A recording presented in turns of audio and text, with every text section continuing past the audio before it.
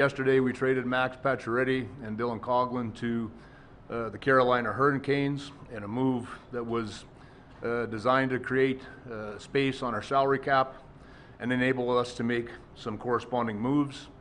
I think you'll notice if you look around the National Hockey League over the last month, almost every trade that has taken place has had salary cap implications. It's a real challenging aspect for teams across the league, and that's how we chose to manage it.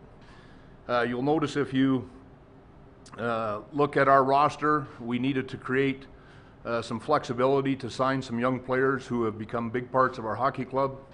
The restricted free agents, Nick Hague, Brett Howden, Nick Waugh, the contract to Zach Whitecloud, which kicks in for the coming season.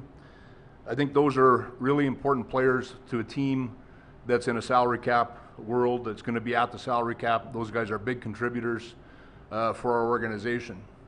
The final move that we made was signing Riley Smith to a 3-year contract. We felt this was extremely important to keep Riley in our organization. He's a day one Knight.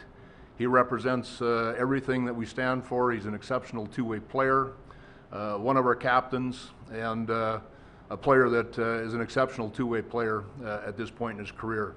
So those were the moves that were made yesterday. I'd like to thank Max and Dylan for their contributions to our organization. I think in the case of Dylan, he's going to get opportunity in Carolina that he perhaps might not have received here. And I think in the case of Max, a real solid contributor to our organization for 4 seasons, elite goal scorer that I know is going to do really well in Carolina. We wish both players the very best.